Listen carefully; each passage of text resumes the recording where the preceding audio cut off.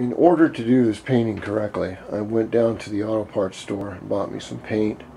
I'm going to show you what I'm going to use, and I'll show you step by step on how it will be done. The first thing we have to do, and I know I talk too much, but oh well, I'm old. I don't give a fuck. Next question. First of all, we've got to pick a color. Now, what I suggest you do is that when you're picking the color for your bike or whatever you do not get your friends involved. Especially do not get a designer involved, especially these interior designers from New York. These good looking chicks with a nice ass drive Mercedes. They wear fashionable stuff and they want to recreate whatever you want in their image. Well, let me tell you the reason that doesn't work out. Because you're only going to see this person for a short time when they tell you how stupid you are, pick some ugly ass colors for you to put on your bike or your house. You're going to pay them a lot of money. You'll give them the check, they disappear, you don't see them anymore, you hate your colors, you hate your house, and you're wondering why are we so stupid to pay all that money for something you don't like. My point being, pick the colors that you want, that you feel comfortable with. You may paint the bike once and say to yourself, damn, that kind of didn't turn out like I wanted. The emblems might not be in the right place. But I thought they'd look good, but there's just something about it I don't fucking like. Now, if that thought does cross your mind, then you're not happy with it.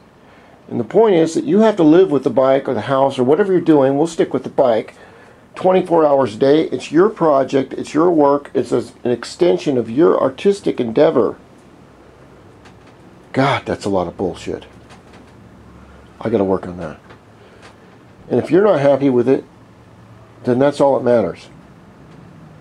What I plan on doing after I pick the color is I'm going to slowly take this off. It's on a sticker. Stick them, and I'll take the Hemi emblem off. These items right here, I will lightly sand the edges, and they have a lot of clear coat on them, and I'll take these off. I'll just take them off nice and easy. The trick with these is you have to be very careful when we sand the emblems, because you'll have a ghost. I can sand this almost all the way down to bare plastic, and there'll still be a ghost of 49RR that will show up in the next paint job. Why that happens, I don't know, but it does happen, especially with pinstripes. And you can say, well, that doesn't make sense. Yes, I know it doesn't make sense, but I've done this 30 years. It does happen. It could happen to you. So, now that I've picked the color, which is right here, this is what's called a duplicolor metallic. And it's, I think these are going out of style, so they just had a couple of them on the shelf. This is a two-part system where, first of all, this is a kind of a transparent, I would say like a blue film. That's the only way I could describe it. And I bought two of these.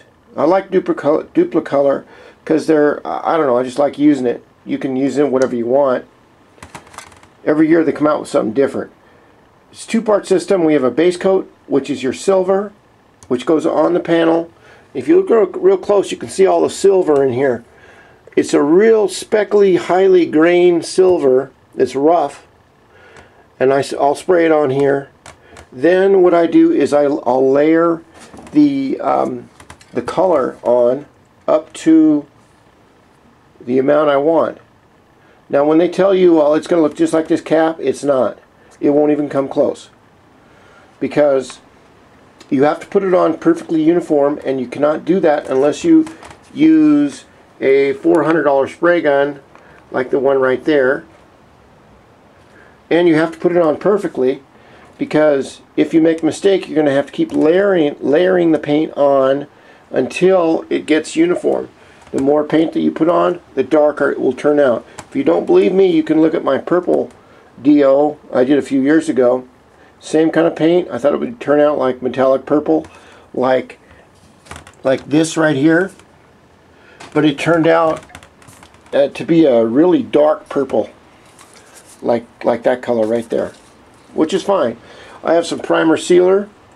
This is not to be confused with primer builder. They're two different things. Okay, this seals the prime surfaces. It does not fill any holes. Alright, I've got my plastic right out here.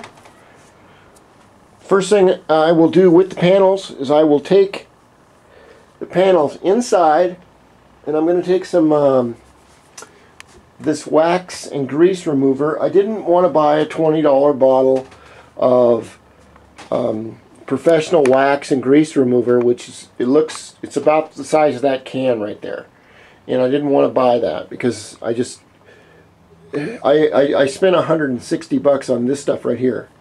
Your automotive paints, when you buy them in professional bulk, are expensive as hell, mainly because they are very, very high grade petroleum, and we all know that whatever's made of petroleum costs up the ass, and it does cost. Now what I could have done is bought the professional grade paint, primer, and the sealer, the clear. But what I decided to do was get my color right and then seal it with a high performance clear, which has, it's three parts. We have our, since it is enamel, which most cars are enamel, some type of enamel, acrylic enamel. Acrylic means hard, so it's hard enamel. I have the acrylic enamel clear right here. I have the reducer, which is basically, you can call it reducer or thinner if it was lacquer, but it's not lacquer, so what we call enamel thinner is called reducer. Then it has a hardener in it, which instead of the clear hardening in 3 weeks, it'll harden in 6 hours. So back to where I was. I'm going to take a toothbrush right here, and I'm going to take my degreaser. I'll take my parts inside, maybe in a bathtub if the wife ain't home and I can bullshit my way around that one. And I'll take my little toothbrush right here, and I'll clean out all the little spots where wax can hide, like, I don't know, right down here. Any place where there's any kind of white. I don't see any in there. But when we go to paint, we're going to paint over the edge and onto the other side. This is the most part. If you're a painter, you'll find out the most part where things leak is on the edge, or crack is on the edge, because nobody does the edges that well.